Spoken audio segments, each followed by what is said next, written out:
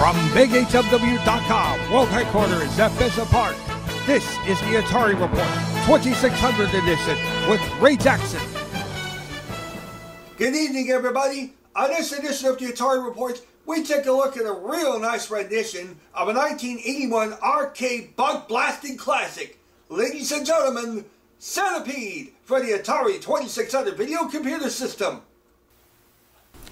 Yes, indeed, and what a way to kick off our season premiere of our second year of the Atari Reports than with this 1982 bug blaster of a classic, Centipede, for the Atari 2600 video computer system. Currently on this particular play right here, I happen to be using an Atari CX80 trackball controller with her, and the response to the trackball control is pretty good, I gotta tell you. But it's very important if you use the CX80 or CX22 to have it set in the joystick mode or JS mode as opposed to the trackball mode, so that way you get the proper response for this particular controller here with this game. As you can tell, much like all Centipede ports, you have to blast those bugs into oblivion and things like that. And yes, you got to put up with those spiders as well. And yeah, whoa, that was close. But the closer you hit it, it's worth more points, obviously, as everyone knows about Centipede and Millipede and others like that. But yes, this game is pretty good. I mean, you know, for 1982, considering the 2600 back then and how little they knew about the potential capabilities like they do now, this is pretty good. I gotta tell you, the graphics are right up there. They're pretty well. They're pretty good. Of course, you do have your fair share of flickering. We all know that.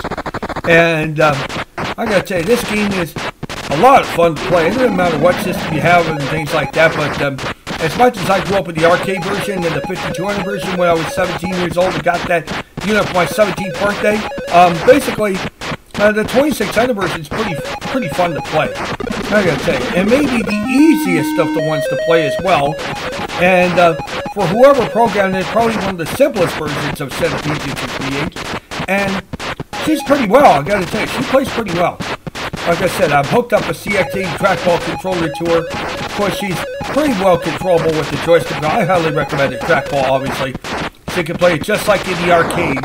And I gotta tell you, this is a bug-blasting classic that you must have if you own a multi-cart like the Harmony Encore like I have, which I'm playing through, or any other particular multi-cart, or if you have the cartridge itself for the 2600. I highly recommend you try this out and play it. But if you can, go on eBay and get yourself a CX22 or CX80 trackball controller for the Atari 2600, because it really plays nice. I gotta tell you, I mean, it's pretty good, and this game is pretty good itself.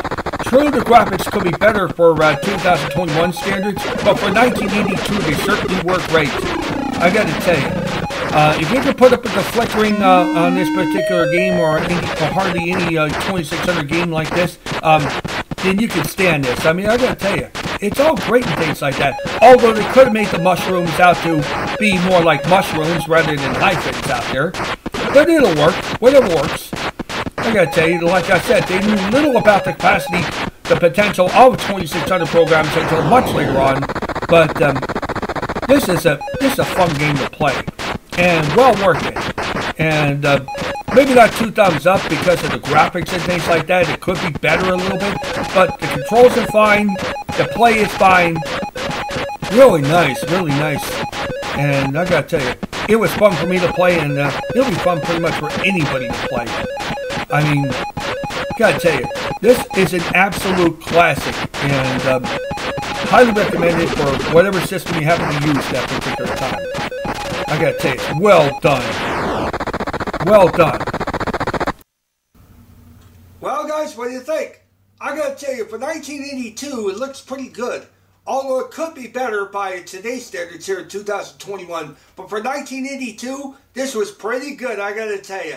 And even the response where my CX80 trackball controller was pretty good. I gotta tell you, this is highly recommended if you have a 2600 video computer system. And indeed, it's one of those you should not pass up, especially if you happen to own a trackball, either the CX22 or the CX80.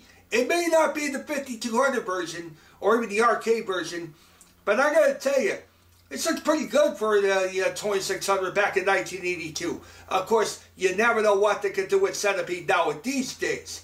Who knows? Maybe somebody at AtariH.com will come up with Centipede Arcade. And I can't wait to see that. And I'll be one of the first to play it and review it right here on the Atari Report.